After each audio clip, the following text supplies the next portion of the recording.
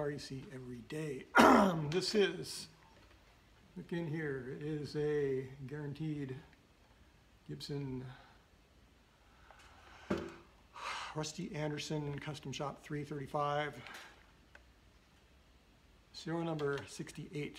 I think there's maybe 250 of these things that they made. I think most of them were made in 2013. That's probably when this one was made. This one's kind of cool because if you look everywhere, like everywhere, this is some of the flamest maple I've seen on a guitar in a while. I mean, every last bit, the side, front, the back. Of course, the neck is not flame maple because it's mahogany, but it's a very, very beautiful piece of mahogany. Really tight grain, as you can see.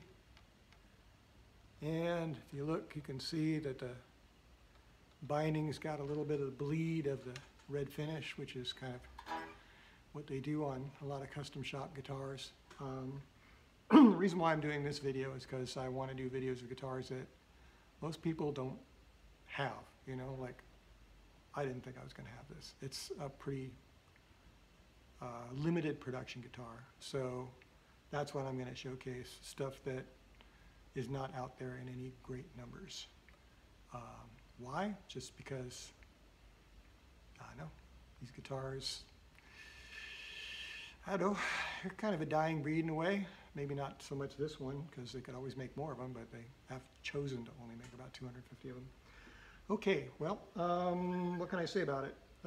Rusty Anderson was, maybe still is, playing guitar with Paul McCartney, and he had a 1959 Gibson 335, and Gibson decided to make copies of it as his artist-endorsed guitar.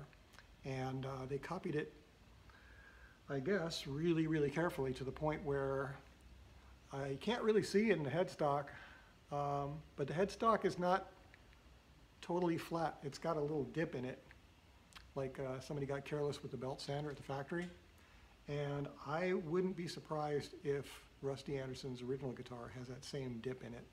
They really split hairs to try and get this thing just like the original, including any defects. I mean, they didn't really, I mean, this is like an age finish, but it's not an antiqued or relic finish.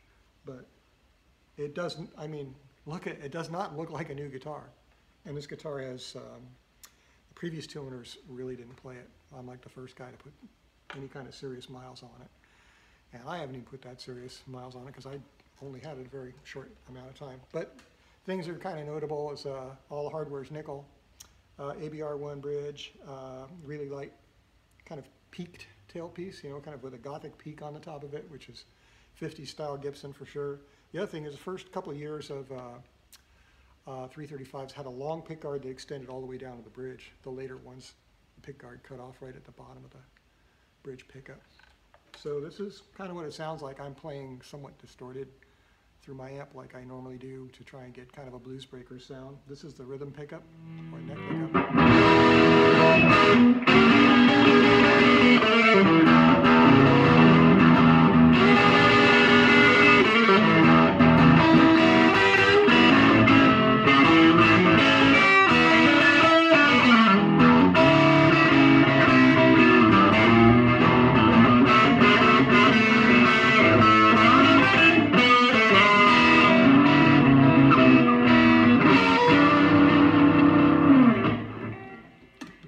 Pickups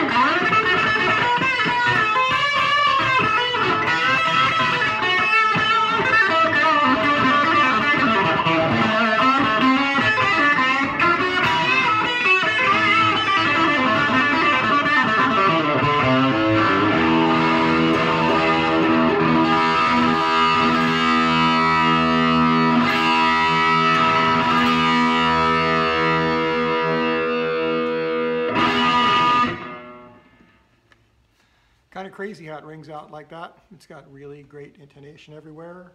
Kind of narrowish frets, not kind of like the typical Gibson Les Paul, Gibson USA frets. So they're a little bit more 50 style, which makes them a little bit more fumbly for me to play. Still though, you know, it's got kind of a medium tension guitar. It's not real super loose, not real super tight. Yeah, and they really did all the nice details on it. Every piece of hardware on it looks just like an old guitar, really. Yep. So, well, if you ever find one of these rare birds, I highly recommend it. I think it's good. I think it's a cut above your, you know, regular Gibson USA 335, which is saying something because those guitars can be really outstanding as well. And I used to have a 61 dot neck, and this guitar is pretty darn close. One thing I can say about my 61 was it was a little heavier, and the neck was maybe not as deep as this. This is a little bit more 50 style, but not so much. Okay, well, thanks for watching.